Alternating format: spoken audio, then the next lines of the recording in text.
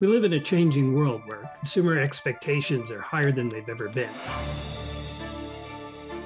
Digital transformation is really about business transformation. New technologies are being developed all the time. New technologies for managing data, artificial intelligence. It's about being more competitive and about revolutionizing your user experience, your customer experience using digital technology. Some of the techniques that you'll learn in this program include design thinking, project management using agile management techniques, and process design. We'll look at many of the risks that companies face when they embark on digital transformation and how to mitigate those risks.